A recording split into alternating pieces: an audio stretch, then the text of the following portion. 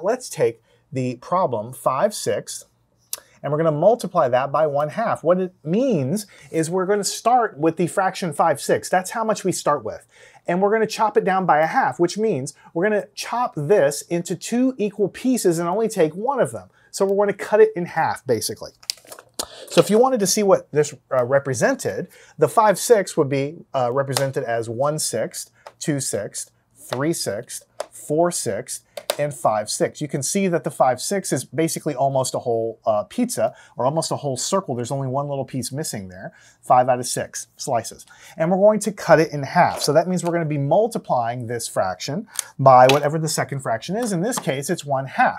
So this 1/2 is telling you to consider a full circle and only have half of it. So what it's saying when we multiply these is we start with what we are given, and we have to cut it into 2 equal slices, and we only keep one of them. So it's like we're going to take this and we're going to slice it in half and only keep the top or the bottom portion. We're going to take what we have and cut it in half and only keep half of it there. That's what we're actually doing.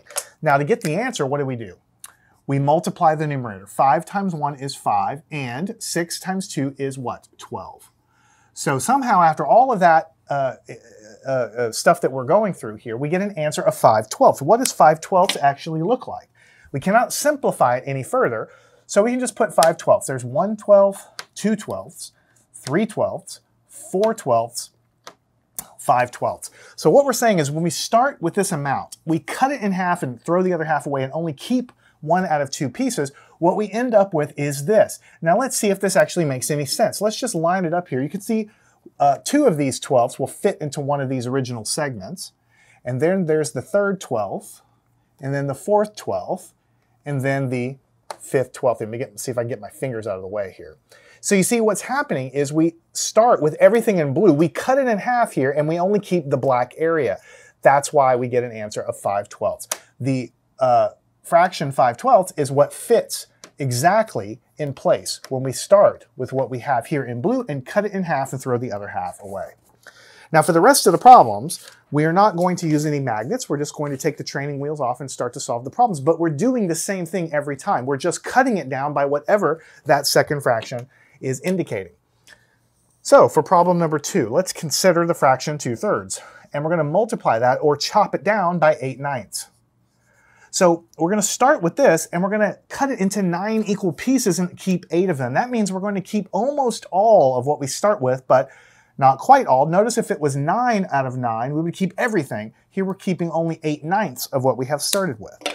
So to get the answer, we multiply. 8 times 2 on the top is 16, and 3 times 9 is what? 27 on the bottom. We cannot simplify this any further, so the fraction is 16/27. So much like before, if we put 2/3 here, and we put 8/9 here, and we put 16/27 here, what we would find out is if we started with this, cut it into 9 equal pieces, and only kept 8 of them, whatever we had kept would be exactly equal to 16/27 as a fraction. And that's what we're actually doing here. All right, next problem. Let's take a look at 7/12, and we're going to multiply that by 3/5. How do we multiply fractions together? We multiply the numerator. 7 times 3, 21. Multiply the denominators. 12 times 5 is 60. So 21/60. Now you might think that you can't simplify this, but actually you can. 21/60. You can actually divide the top and bottom by what? We can divide this by 3, and we can also divide this by 3 because 21 divided by 3 is 7. 7 times 3 is 21. 60 divided by 3 is, of course, 20. 20 times 3 is 60. So we get an answer of 7/20, and that's the final answer to that one. All right, 7/20. All right, let's take a look at 5/3, and we'll multiply it by 8/3. Right? Now, I want to kind of indicate to you, or just kind of remind you, that here you're starting with a fraction, 5/3, which is improper, which means you can turn this into a mixed number. It means this fraction is bigger than 1. Right? Whereas both of these fractions are smaller than 1, this one is already bigger than 1, and you're multiplying by something bigger than 1. So you're starting with more than 1 whole pizza, and you're multiplying by something more than 1. So you're not going to really be cutting it down, you're going to be making it bigger. And so the answer we expect to get here is something larger than 1. Let's see what we get. Multiply the tops. 5 times 8 is 40. multiply the bottoms. 3 times 3 is 9. Notice we get a gigantic improper fraction. So we can circle this, or we can simplify it further. We can divide, right? 9 times 4 is 36. 9 times 5 is 45. That's too much. So it has to be 9 times 4 is 36. It goes 4 whole times. 40 minus 36 is 4, and it's, of course, out of 9. So it's 4 and 4 ninths is exactly the same thing as 40 over 9. So you see, when you start with something much larger than 1 and multiply it by something much larger than 1, you get 4 whole pizzas plus an extra fraction as an answer, because instead of cutting it down, you actually started with what you had, which was bigger than 1, and made it larger. And so that's why we get this mixed number that's bigger than 1 like this. All right, good. I want to point out what you're doing because I don't want you just to blindly solve things. I want you to know what you're doing.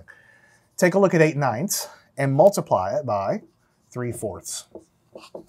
Both of these fractions are smaller than 1. This is smaller than 1. This is also smaller than 1. So we multiply 8 times 3, 24, and on the bottom, 9 times 4, 36. So we have 2 even numbers, and we can definitely simplify this. So we can take this 24 and this 36, and we can divide the top and bottom by what? What do we want to divide by? We could divide by 2. You could probably think of lots of things to divide by, but you're going to have the fewest number of steps if you can divide by the largest thing that you can think of. Remember, we called it the greatest common factor. We divide by the greatest common factor, which in this case is going to be a 12. So let's divide by 12. We know we can divide this by 12. We know that we can divide this by 12. What do you get? 24 divided by 12 is 2. And 36 divided by 12 is 3, 2/3.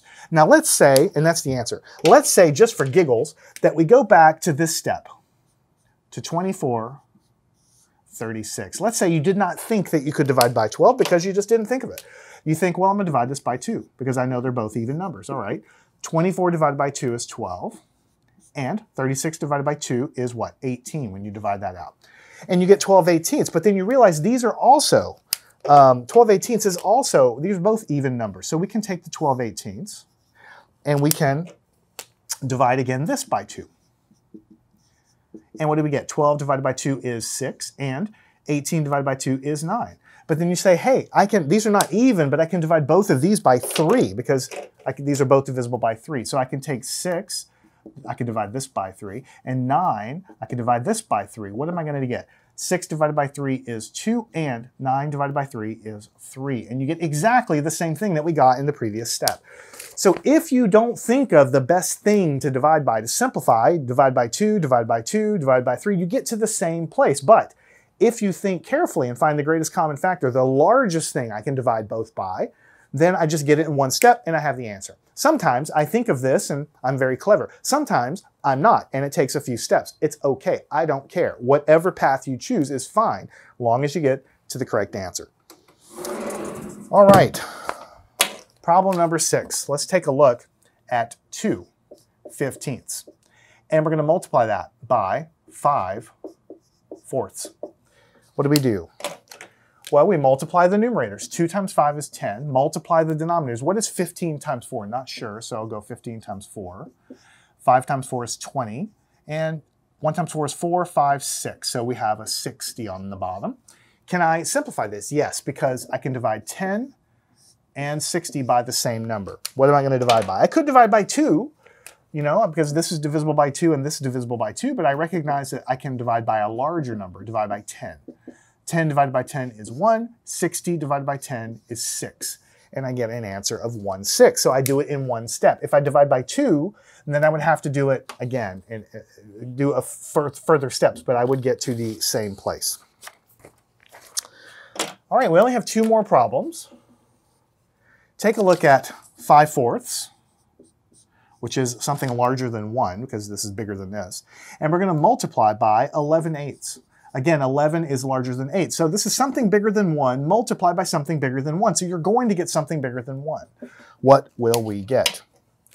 5 times 11 is 55, and 4 times 8 is 32. So this is fine if you want to leave it as 55, 30 seconds, or we can go through the process of converting to improper. Now, I can't do these in my head, or converting to mixed number. I can't do these in my head too easily. So what I will do is I will take 55, and I'll just divide it by 32.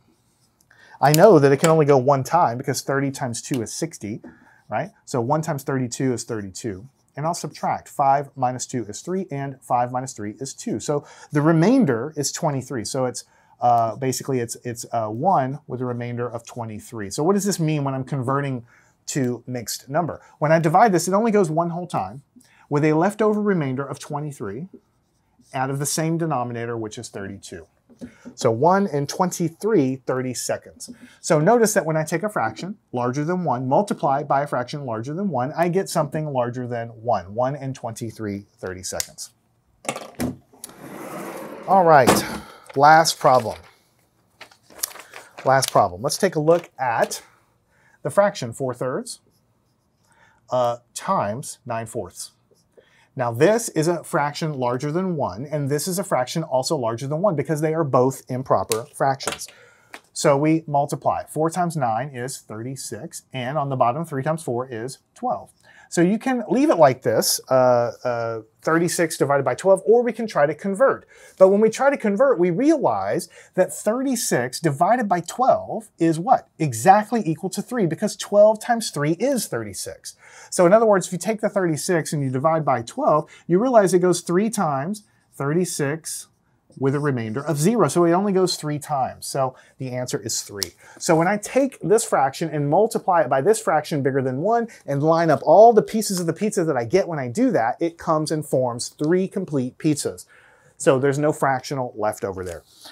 So in this lesson, we have conquered the concept of multiplying fractions. It's very important. We use it essentially constantly all throughout math and science. We also use it when we learn how to divide fractions, which is coming up very shortly. So for now, I'd like you to practice all of these and make sure you're comfortable with multiplying fractions. Follow me on to the next lesson. We will continue building your skills. Learn anything at mathandscience.com.